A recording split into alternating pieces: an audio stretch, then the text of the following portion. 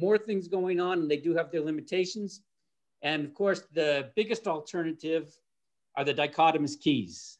And it's sort of the gold standard for plant identification, as you all know. They're authoritative, they're complete, they tend to have every species you can find in the state and all that. But there's a pretty steep learning curve on them. They're not something that many people are going to get really proficient at on their own, or it's going to take a long time. The terminology, I think there's 73 different words for hairs on a leaf. And that can get annoying, that can get difficult. And then sometimes you can get stuck with them.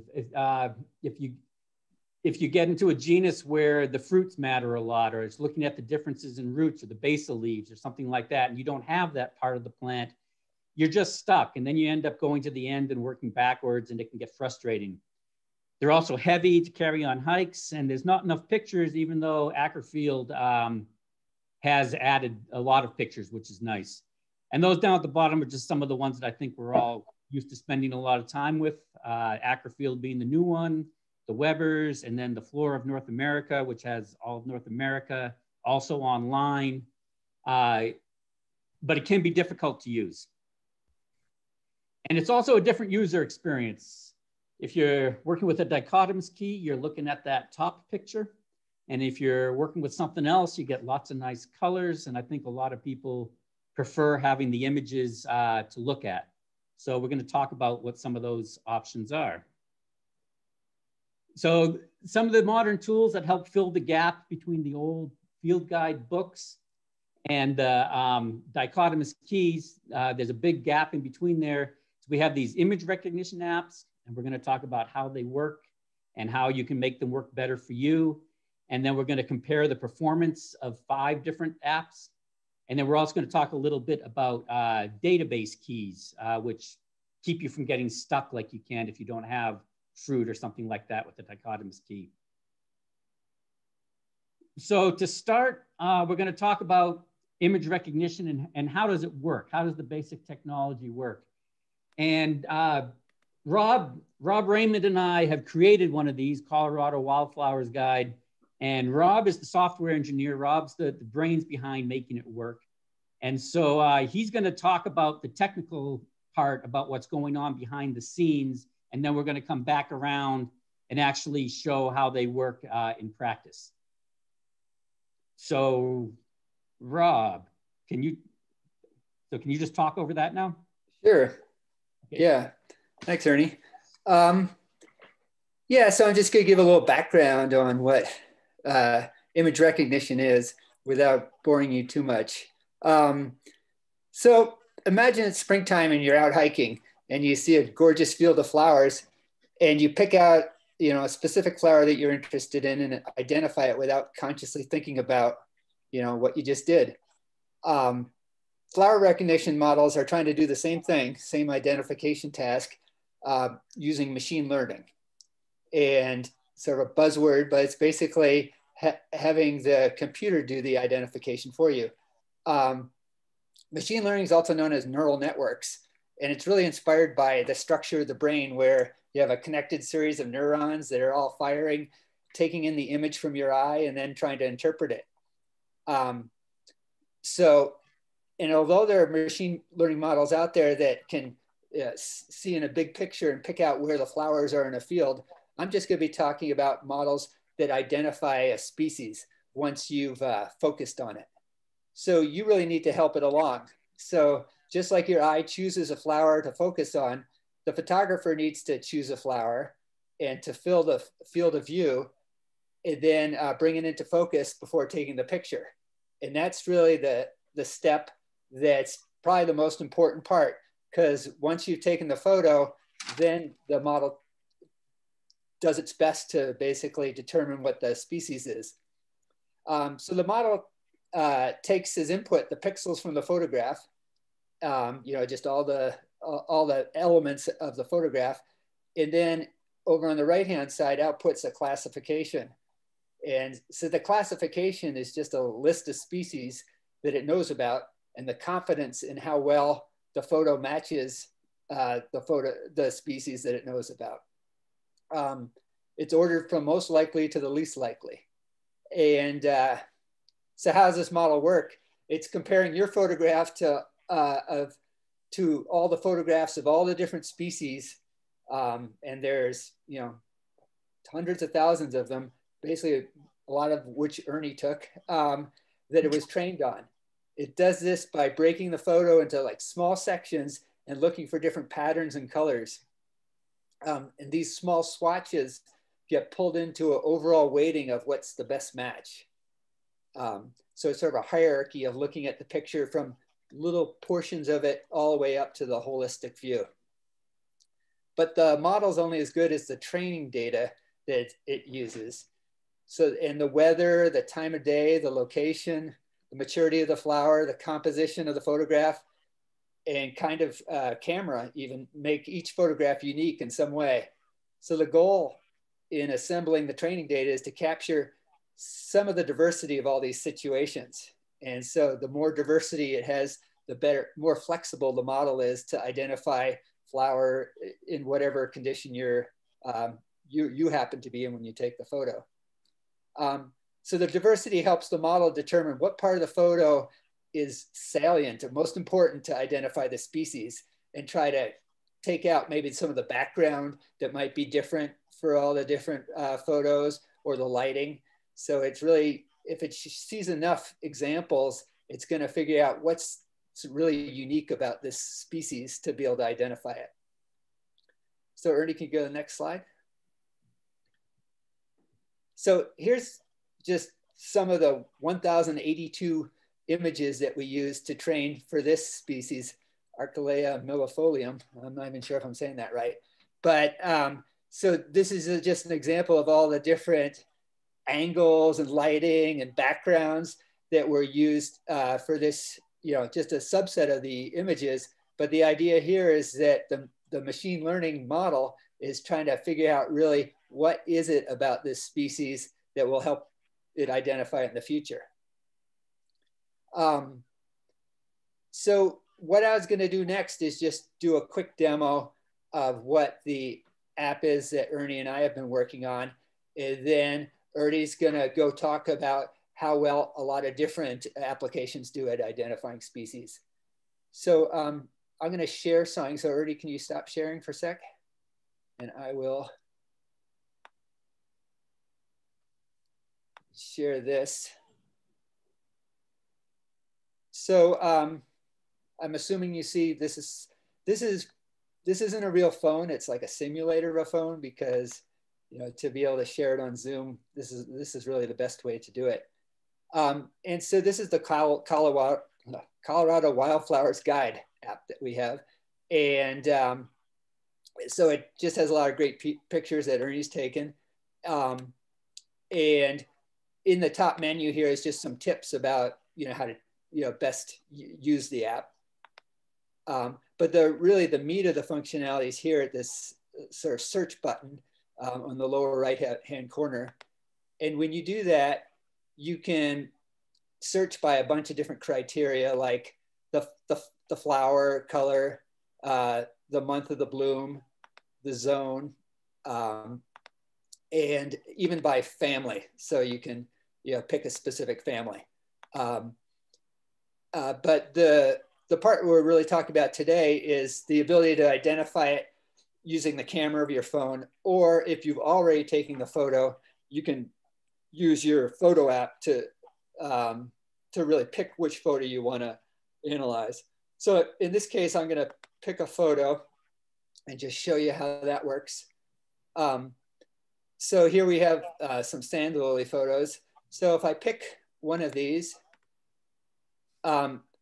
it just ran the model that we were talking about earlier. And so here's the photo that you took or that you had taken previously. And then it has a series of other photos where it's basically the classifications, the best guess for what's a match. And luckily in this case, the first guess is the sand lily, which is correct. But it also shows, the primrose, which, that was its second best guess, but in this case, this was like, it was 90% certain that it was a sand lily, and just fractions of a percent in the primrose. If if it's really not sure or there's a lot of potential species match, there'll actually be more photos here until we sort of exhaust the most likely candidates. But the highest probability one always shows up to the right. So you can sort of understand sort of what the most likely to the least likely is. And then it's up to you really to see what the best match is in your mind in terms of what species that you've just taken.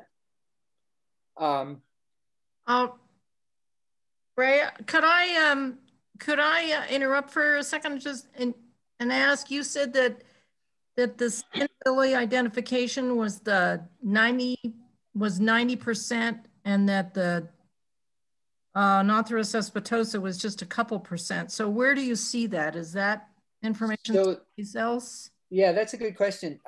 What I had actually run the model where I can actually see the details, the classification, but we don't surface that. We don't really show that in the app, but that's a good point. That might be interesting to show, like sort of our confidence level, so that you can get a better feeling for how certain the model is about the species match. But yeah, in that case, when I was just talking, that was just based on sort of running the model outside of the app just to evaluate it. Okay.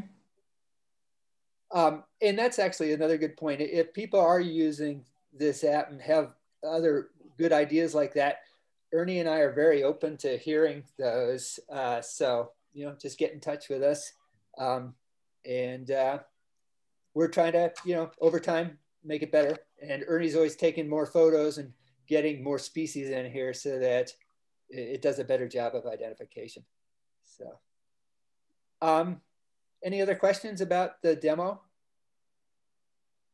And so that app is one of the ones that I supplied the information for in the email, I believe. Would you mind giving that again? So it's called Colorado Wildflowers Guide. And I think maybe we could send out a link to it. So there's an Android version and an iPhone version to be able to find it. Because sometimes, those different app stores don't really, they show a lot of different choices. So, but yeah, maybe we can follow up with more information about it. Yeah, I think that the links that you sent out, Ann, were for the Android. There's a separate set of links for Apple, which we could send out later if people want them. Yeah, I think a lot of the people that use these apps actually tend to be Apple users. We're finding a lot more than Android users. Right. That's interesting. The demographic thing, I think. Could be. All right. Well, with that, we do have a question in the have a question in the chat box from our Colorado friend from San Francisco, from Andrea. How many photos are in the training set? Are they all the ones that the both of you have taken? So these are photos. Well, Ernie can give you a lot more detail, but I just wanted to blow his horn. Ernie took a large majority of these, and then he's also worked with other sources. But he's the flower expert. I'm just putting it into the app. So what we do, different apps actually have different amounts of data, obviously. iNaturalist, which is one of the apps that we're going to look at, their data, which is a very big data set, is public domain. It's open to everybody. It's an open source data thing. So what we do is we go and download all the data they have for the species that we're interested in Colorado and then filter through them based on quality. So we're training on about 300,000 images now on 650 or so, 670 species. iNaturalist has several million images, and they're training on about 10,000 different species. And over time, as users like you folks use iNaturalist, your photos end up in their database, and then your photos end up being the training photos. And that's how over time all this technology is developing. Does that answer the question? I hope. It does for me. I hope it does for Andrea. Okay. So I'll go back to... He says, yep, thank you. I'll go back to this now. Okay, and we're back. Everybody back on my screen now, I hope? Yep, we see it. Yep. Achilleum. I just got to get it to, okay. So as Rob just said, image quality is going to be really important. And I just said that, you know, we get our data from iNaturalist. So this is, I just went to and downloaded, I said, iNaturalist, give me your photos of Tradescantia occidentalis. And it gave me, you know, 1,000 images or whatever. And this is just a snapshot of what they look like. And as you can see, there's a pretty big range of quality. And this was also one of the things that made me want to kind of do this little seminar is some of these images are going to work really well and some of them aren't going to work very well at all. And so we're going to go through and talk about which ones are going to work and which ones aren't and why. So the first thing is you got to crop the image. So this, does everybody, I guess I can't talk to you because I can't hear you guys very much. This is just an image that I took a couple days ago. I think you can see what the flower is. It's one of the only things blooming right now, the Townsendia hookeri. And I ran this through here in the middle. This is iNaturalist. And here off to the right is Colorado Wildflowers Guide. And you can see that neither one of them as a first choice picked Townsendia. And part of that, or probably most of that, is because the Townsendia flower itself is just a tiny little piece here in the image. And when the model doesn't necessarily know where to look in the image, it's just looking to see what's there. And it's not finding a whole lot of flower. So if we were to crop that image just like this and rerun it, now you can see that both apps came up with Townsendia at the top. iNaturalist came up with Townsendia excapa, and the Wildflower Guide came up with Townsendia hookeri. So right now we still don't really know. It's always good if you can, because both of these, you know, all these apps, there's a lot of these apps that are free, or at least 3 of them are free. To do more than one maybe and see what the different models give you. One thing, so now we know that we have a good guess that it's probably Townsendia. And now maybe we can go to the dichotomous key and look at what's the difference between excapa and what's the difference between the hookeri. And maybe then we can refine our identification. But using this app has gotten us down to the genus at least. So it's given us a big help. One thing that I found, and I just ran this one photo, this was totally unexpected. Oops, that went before I wanted it to. I guess it doesn't matter. That's just pointing out that the iNaturalist will not only try to guess the species, it will also try to guess the genus, which can help you then if you want to go back to a dichotomous key or look elsewhere. One thing that's interesting is that this image, which isn't even a very good image after it's cropped, both of these models picked Pasqueflower as a second guess, which I found really surprising because it's not even in the same family. But there's something that these models see. They see something there that certainly I don't see. Maybe you guys can see it, that finds some similarities. The other thing is, now, why did iNaturalist pick Townsendia excapa where the Colorado Wildflowers Guide picked Townsendia hookeri? You might think, oh, that's because the Wildflower Guide had a better model, and that's actually not really what's going on here. What's going on is in the Wildflower Guide, excapa isn't one of the choices, so it couldn't pick it. The only, well, I guess there's 2 Townsendias in there, but it picked a hookeri because hookeri was there and it was a choice. In iNaturalist, it has both the excapa and the hookeri, but it has a lot more training data for the excapa than the hookeri. So the amount of training data for any particular species is going to influence the outcome. And that's going to be important because iNaturalist and a lot of these other apps, they're covering the whole world, at least the whole North America and often the whole world. So there's a lot of species there that it could pick. It could pick something that grows only in Florida because that's in the model. And the size and the number of images that it's training on can influence whether or not it's going to go towards something that only grows in Florida or whether or not it's going to be a balanced model and could also pick, you know, what the right answer is. The Colorado Wildflowers Guide is limited to just Colorado. So it's not going to go and find something that doesn't grow here, but at the same time, it's not as complete. So it might be missing something that does grow here. So there's different advantages and disadvantages for the various apps. And you just got to figure out which one's going to work for you in your particular situation. Okay. Say, Ernie, before we go on, we got a couple questions here. Okay. Annie Miller wants to know, are photos of microscopic features included in the training database? No, and that's actually something that we're going to get to or mention.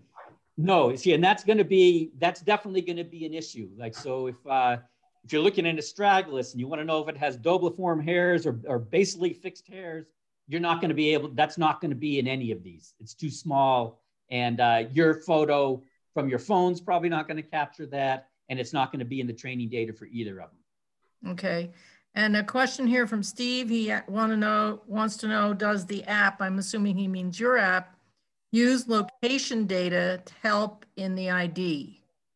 Okay, and the answer to that is no, and actually none of them seem to be doing that. It's a really good question because it seems like, certainly for our naturalist, which is trying to cover, the whole world, that if it got the GPS off of your phone, that it could help narrow it down. And that certainly could be done. I mean, technologically, there's no reason it can't. I think that maybe, and I don't know this is purely speculation, perhaps it's that then for every species, they would also have to have data on where that species could be found, which would be a lot of data for them to be working with in terms of having all these overlapping ranges. But no, none of them do seem to take location into account right now. I would expect 5 or 10 years down the line, they probably will, but they don't now. Okay, thank you. Okay, go on. Yeah.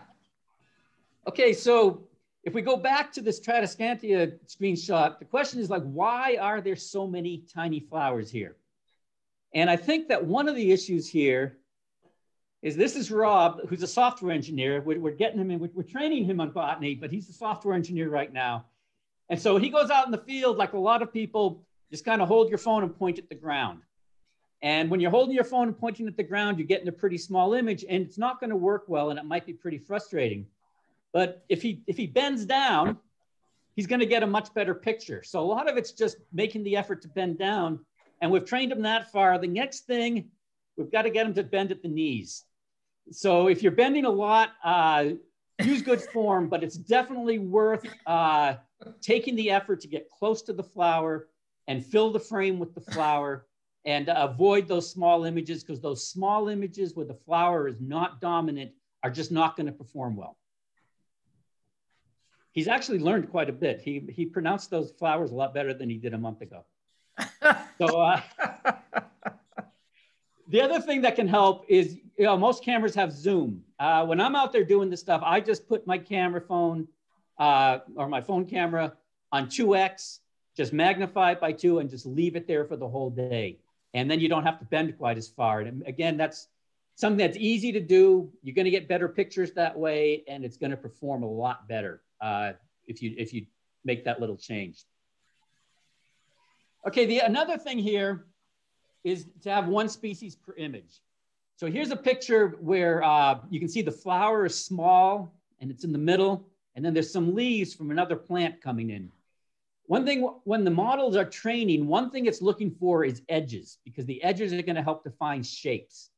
And you can see that here, these leaves that are from a different species up here, they're in focus. There's edges there, so the model will pick up on that. You've also got a flower here that's purple and yellow that's in focus, and you've got leaves from another plant that are in focus.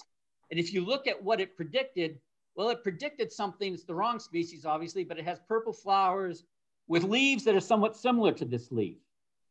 And so by being far away, it picked something that was completely wrong based on the information we gave it, because we gave it some extraneous information.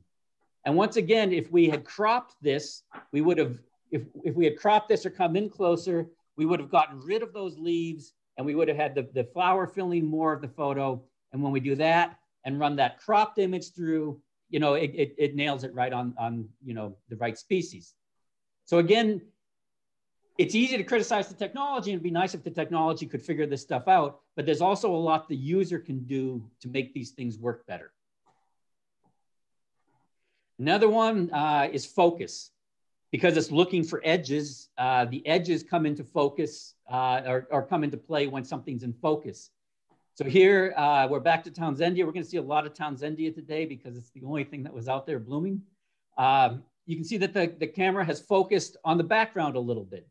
And by doing that, by focusing on the background, the model isn't seeing what it needs to see. And Anne, you were asking about, well, what are the scores? So here what I've done is I've gone in and I've gotten the data out of the model to see how did it score these things? And you can see that it put the Rose Heath at about 61% sure that it was Rose Heath on down, and the Townsendia was only 3% sure because it's out of focus. Now, if we take the same picture in focus, you can see that it's getting the right answer and it's 91% sure. So all it did was addressing the focus, really helped the model not only have a higher surety about its answer, the first place answer went from 60% to 91%, but it also got it right. So focus is going to be a really, really big deal. The two biggest deals are having the flower be big enough in the image and having it be in focus. And that's going to really make a difference in how well it performs for you. Another thing that can help is identifying features in the photo. So on the left there, you know, we've got curly cup gumweed, but we've just got the picture of the flower. In this species, maybe that doesn't matter so much because it's, you know, a fairly distinctive flower. But the picture on the right, you can see you've got the recurved filaries, you've got the leaf margins. You're giving the model a lot more information. As long as that information's in the training data, and I think that generally these kind of macro features, not the micro features that were asked about before, but these macro features do tend to be in the training data, and it will help. So the picture on the right is more likely to have good success than the picture on the left. So here's one where this becomes even more obvious. So what do we have? I can't see anybody here. So anybody, people will either through comments or by unmuting themselves, what flowers do you think we have here? Or are they the same or are they different?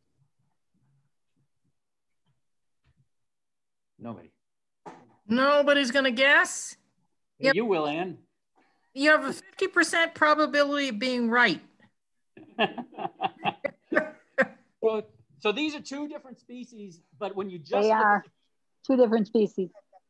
What's that? Yeah. Denise says they are two different species. Yeah, they are two different species, but you could see how they look very similar, right? They're two origerons, but they look very similar. And you could see how the model might have trouble telling them apart. But if you took the pictures like this, now you can see that this one has the long hairy filaries. This one has very thin glaucous filaries or glabrous filaries. And now you can see that these species look very different, and the model will pick up on that also. And it will separate those two species. So again, how you take the photo, including other characteristics, is going to help with the success when you're out there trying to use these tools. There are some genera that are going to be difficult. Hold on, Ernie. We just had one comment I wanted to slip in here. Someone said that iNaturalist does use location data, lists seen nearby for local observations, yes. And I don't know. You're right. What that means. Yes. No, and that's a good point. It does say seen nearby. What I'm not convinced of, based on some of the wrong answers I get, where the right answer will be further down the list and it'll return a species that doesn't grow in Colorado, is I'm not sure that it's using that information in the modeling and in its selection of species. It might be. It does say seen nearby, but often even the seen nearby will be listed on species that don't grow in Colorado. Does that make sense? So I'm not sure how they're using it, but it's not always effective in that sense. But yeah, it does say that. It does have that. Okay, and we have one more comment. Someone says that it, meaning iNaturalist, is also showing location data from the image. It recognized something I took in Loveland. That's not clear to me exactly. Andrea, do you want to unmute yourself and rephrase that question? Sure. So I have photos that I took in Colorado, and it's noting that it was taken at a certain time in a certain general location based on the image, not have anything to do with where I am right now. Yes, because your camera GPS is putting that in the metadata in the image. Yeah, it's EXIF. Right, so it knows where the photo was taken. It knows where the photo was taken. The question is, and I don't know, but the question is whether or not it's using that information when it's making the prediction. That's the part I can't answer. Right, and that's the or part maybe it is, and it's in the tiny little font. iNaturalist has little teeny tiny fonts, by the way. But so that's the unknown, and maybe we should ask them. I mean, I could send them an email and ask them what are they using the location data for?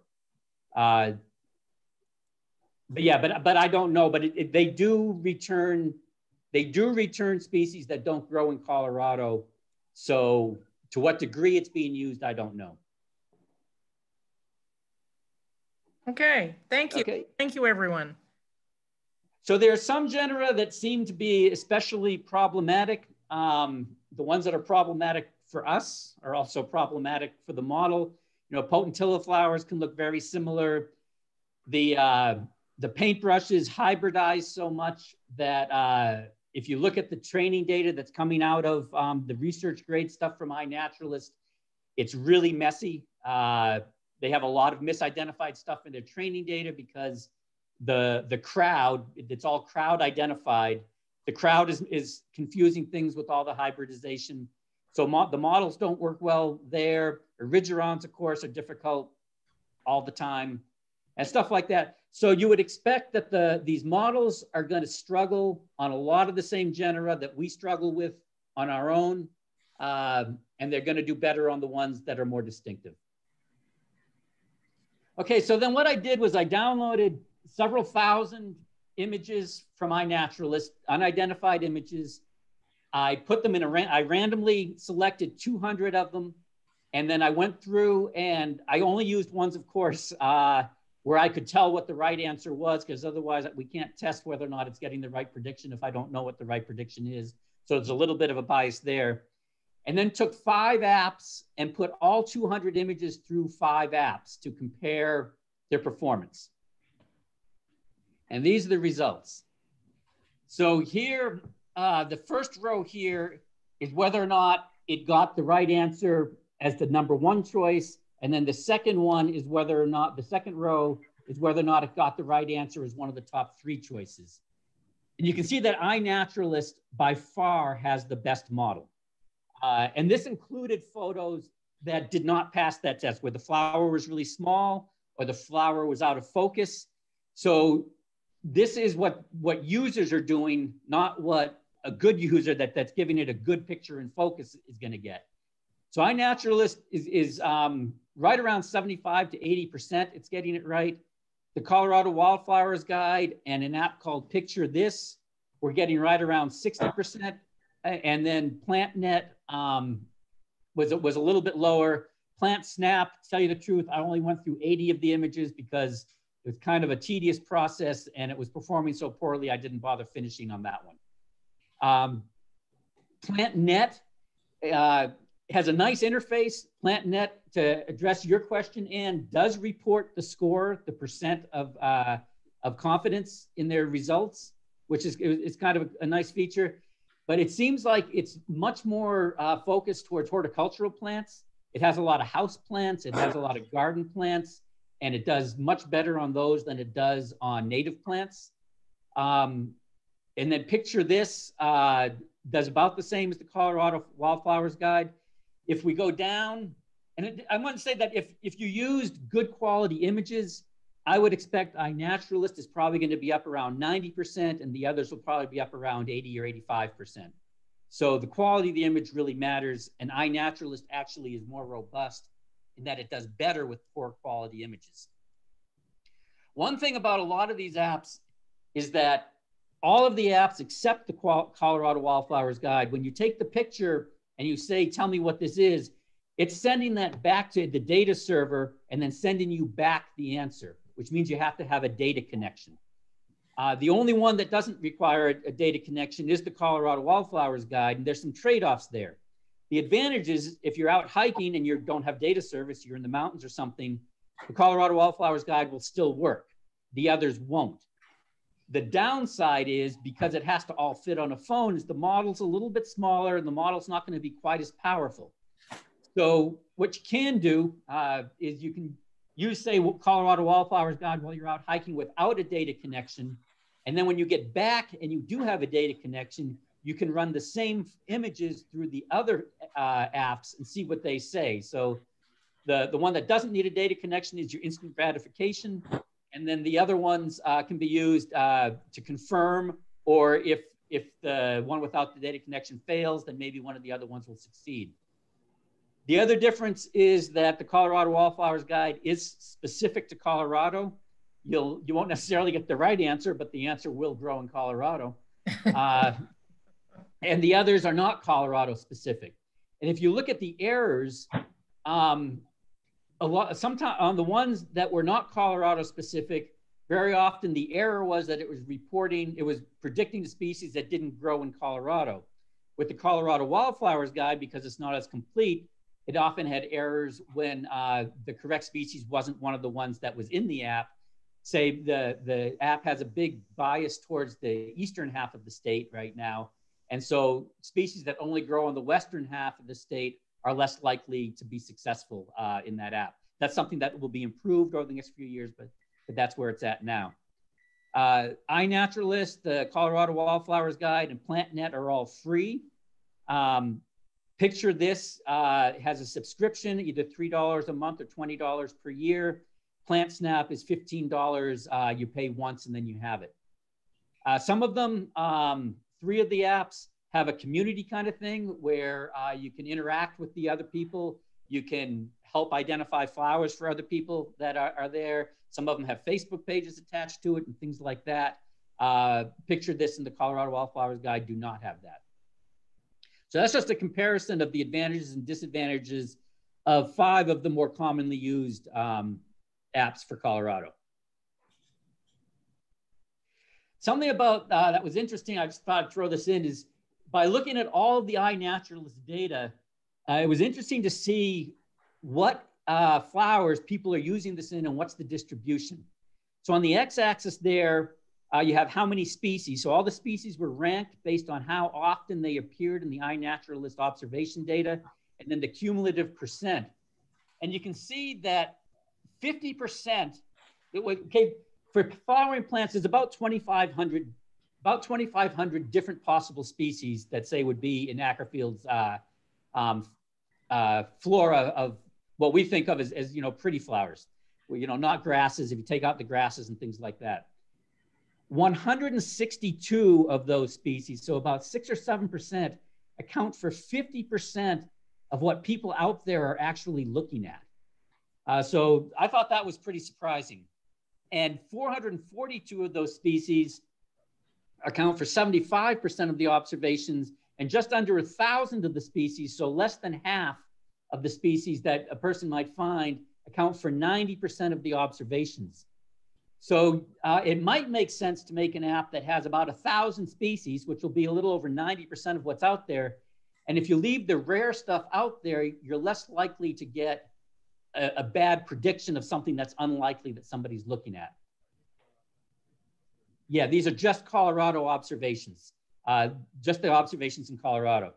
So this is just gonna be I'm just curious what all you folks out there think are the 10 most observed species in Colorado.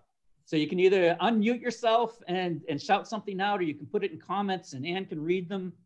But let's just take a minute. What do you think the 10 most observed species in Colorado are on the iNaturalist app? Elephantella. What was that? Elephantella. Oh, the, okay. Elephant head. Yes. Yeah. Yeah, okay. That's one guess. Any other guesses? Don't be shy. Okay, do we have a Columbine guess? That's it. No, we have Alyssum simplex, which is a weed. Pinus ponderosa.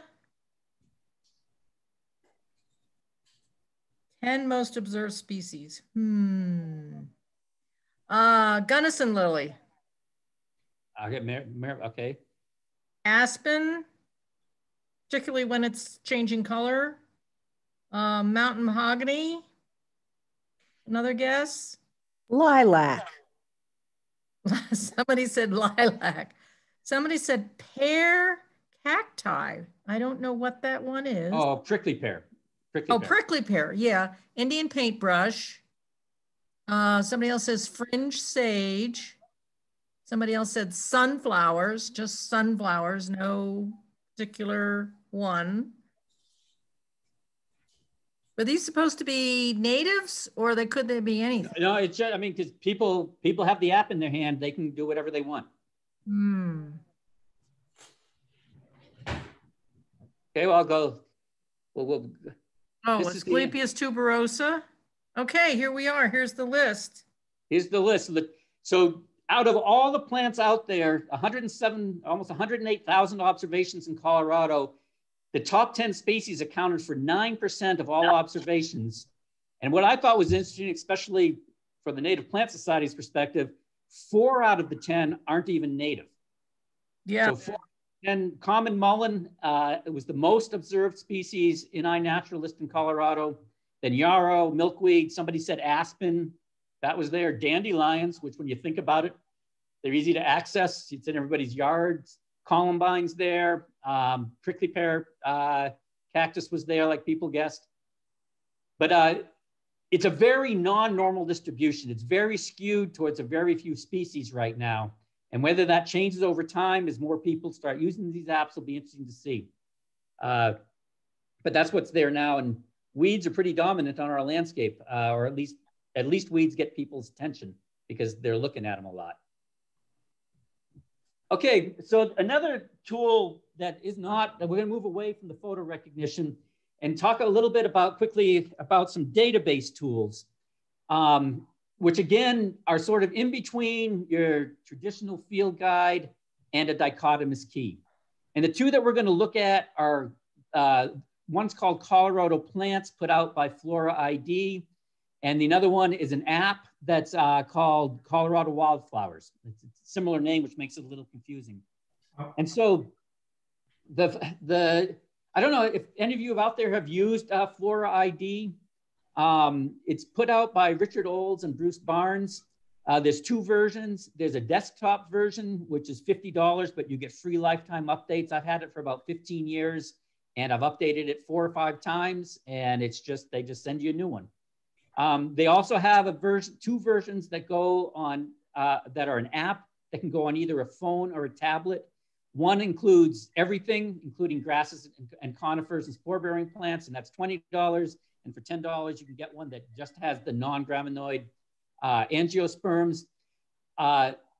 I've used it on both the phone and the tablet. It's a little bit tight on the phone. There's a little bit too much information. I find it a little bit difficult on the phone. So when I use it, I usually will take a tablet with me in the field, but it will work on the phone.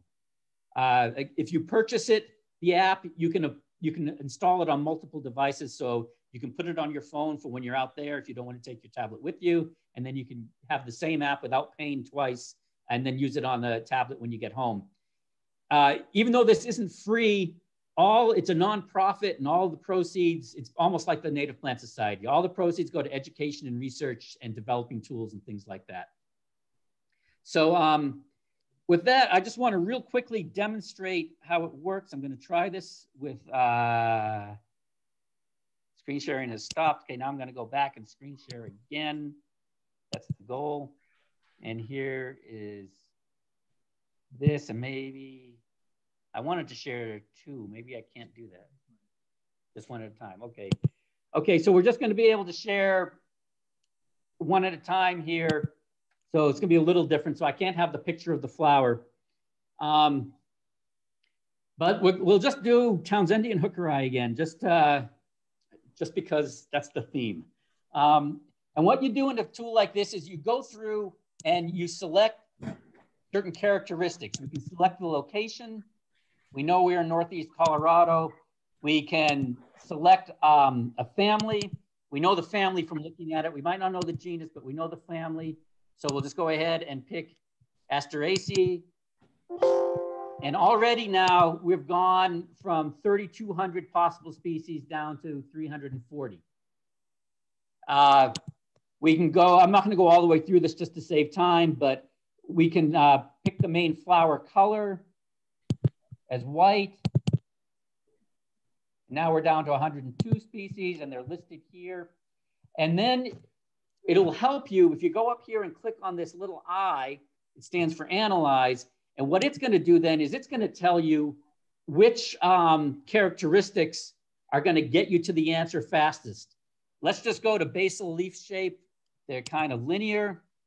We're going to click on linear. And now you can see down here, we're down to 22 species. And luckily, the right answer is still there. And then if you want to look at them, you can click on this gallery. And now you can go through and find the one you're looking for. Now we're more like just looking in a book, and that we can go through and find what we want. There are hundreds of characteristics that you can go through here. It's going to go on the leaves, the petiole to basal ratio. It's going to go whether or not it has hairs, what's the venation, and all that stuff. It's very detailed and it's complete. It has every species in Colorado, and it can be a good tool if you're stuck. Now I'm going to go back and share. Okay, I'm going to share one. Since we're here, I'm just going to go ahead and share this wildflower search. This is a similar concept, but this is on an app. It's also a web page, but it's a web page or an app. Here we can set our location.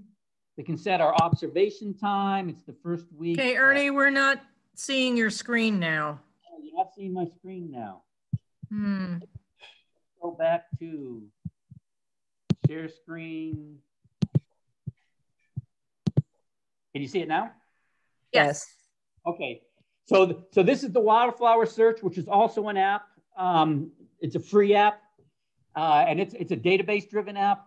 You can pick your location on a map. Here I've picked Fort Collins. We can say that it's the first week in April. We can say that the flower petals are many, because we can say that the flower color is white. The flower size, I don't know, because very small. I don't know how they would do it. So I'm just going to ignore the size because I don't know the answer. And habitat, let's just say, if I can get down through here, let's say grassland. And now it has reduced the list down to 15. You can see that the right answer, Townsendia hookeri, is still there. But if we, we can go through and find and look. And then if we click on this, it's going to give us more information. It's going to have a map of where it's been found. I think a lot of this data comes from SciNet, but I'm not sure. It's going to tell you where you can look for more information, et cetera, et cetera. And it's going to tell you when it blooms, with the distribution and things like that. It's a nice app and it's free. And again, if your photo recognition is not working, you don't need a database. You don't need a data connection for this. It's self-contained, so you can take this in the mountains with you, and it can be pretty useful. Okay, so now I'm gonna stop sharing. Didn't want to do that. I wanted to stop sharing this, and now I'm gonna reshare. I think there's just a slight delay. There we go. Okay. We're back? Yep, you're back. Colorado Plants Flora ID. Uh-oh, but it took me all the way to the beginning. Okay. Oh, okay. I just got to get back to it. It reset. Yeah, Ernie, I just want to let you know that it's 1 minute to 8 according to my computer. Okay, I'm real close. Okay. Okay, so this was that one. Okay, we're pretty much done. So the other thing is to confirm the ID, work backwards in a dichotomous key or forward if you know the genus. Also look at maps or other images. Real quick note on maps is BONAP is a good source for maps. Acrofield's a good source for maps at the county level, and then SciNet and that app we just looked at, and iNaturalist will have locations. This is just an example of what a BONAP map looks like. If we zoom in on Colorado, you'll see that if you look for this species, if you were in Western Colorado, you probably got the wrong species. But if you were in Eastern Colorado, even if you were here in Crowley County, even though it's not lit up, it's probably still found there. These maps are all based on herbarium records and other, recognized records. And if you look here at what SciNet shows for this species, it would look like the species is really concentrated around Fort Collins, Boulder, Colorado Springs, and Pueblo. And that's not where the plant grows, that's where the people live. And so there are some biases in these maps based on where people are looking. So it doesn't mean that it doesn't grow in between these places. It just means that people aren't collecting it as much there. So some closing thoughts. Photos, get close up, be in focus, and have one species. If you don't get results that look right, try again, take another picture and try again. It can be a useful tool as a component. It's just one more tool in the toolbox. It's not the be all end all, but it works and can help. It's going to continue to get better. And I think as it gets better, people are going to be using it more and more.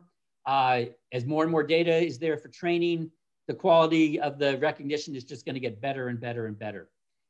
Like somebody asked, for some species where the identification depends on the surface of a receptacle or the structure of a leaf hair or something like that, it might never work just because you can't see that in an image. Use multiple tools and then also be aware that sometimes it can help you get to the genus, which can be very useful in itself to go on from there. Did we make it in time? Oh, wow. You certainly did. Kind of talk fast there at the end. Yeah. But with that, I'll just do the stop share. And if anybody has questions, have at it. Please. This is a good time to ask your questions. Well, I don't have a question, but I do have a comment. And that is, I have been with some pretty respectable botanists keying out plants that we collected from natural areas. And we've worked our way all through Acrofield and looked at hairs under microscopes and that kind of thing. And we get all the way to the end. Well, we say, okay, we think that this is probably the plant. Let's see what it looks like. So the last thing that we do after we've gone through the dichotomous key is to go ahead and see if the plant looks like the plant that we collected. So it's kind of the opposite of what you were talking about. Right. Yeah. Exactly. Yeah, exactly. So you start with the dichotomous key and end with the picture as opposed to beginning with the picture and ending with the dichotomous key. And you can do both. I mean, I think that the main thing is there isn't a right way to identify a plant. And I think that sometimes we can think that somehow if we're not using a dichotomous key, we're not doing it right because that's how the professionals do it. And most of us, I see some of our professionals have left. So like Pam, but the professionals are going to be much more proficient with their dichotomous key. But most of us, I think we shouldn't be hesitant to use these other tools. They're going to get us there. Yeah, I agree. I agree. Yeah, and so we don't want to be too, we don't want to feel bad because we can't use a dichotomous key. We want to figure out what else we can use. Okay, you're getting some kudos rolling in here. Your app is really nice. Thank you for using iOS accessible fonts. I don't know what that means. Neither do I, but Rob does. Okay. iOS is the Apple platform. So it's, yeah, right. iOS is, iPhones, etc. Yeah. Okay. Great. Well, I hope then that you know that now the season's starting up. Hopefully, while this is fresh, you can download some of these apps and compare them for yourselves and see which ones you like best. And hopefully they'll be useful. They've certainly been useful for me when I get stuck in keys, especially. Yeah. So it's not cheating to use an app. It's not cheating, and it's free, and they don't weigh anything. You already have your phone with you. So it's very easy to carry. That's right. All right. Over to you, Ann. All right. Well, thank you very much, Ernie. Thank you very much. I keep calling him Ray. Rob Raymond, and I think he muted himself. Thank you very much, everyone, for coming. And this will be our last Zoom meeting of the year. From now on, we're going to have field trips. All right. Like I said at the beginning, if you didn't catch the beginning, I'm going to be setting up a Zoom session. I know, another Zoom session to discuss when we might like to have field trips and come up with some field trip ideas. So if you want to have field trips this year, come to the meeting with your ideas, and you don't have to know every plant that's on the trail in order to be a leader on a field trip. All you really have to do is know where the trail is, know where we're going, lead people there, and serendipity happens while you're out on the trail, especially if you've got one of these wildflower apps on your phone. Okay, thank you, everybody. Okay. Thanks, Ann. One question left. Will Colorado Wildflowers become available for desktop? Huh. Do you mean for photo recognition? You know, that's going to be up to people like Rob in terms of whether or not we can get that into the web page. What's going to happen is the web page is going to be updated to match the app, but have a lot more images and a lot more information. And it is a possibility that maybe the model could be incorporated so you could upload an image to it, but it's not there now. Okay. So maybe in a year, but not now. Okay. More thanks. Okay. Thank you. All right. Thank you. Thank you, Ernie. Thank you, Rob. Thank you, everybody, for attending. Bye-bye. All right. Bye-bye.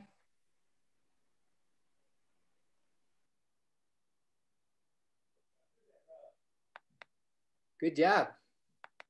Yeah, I think it was a good talk.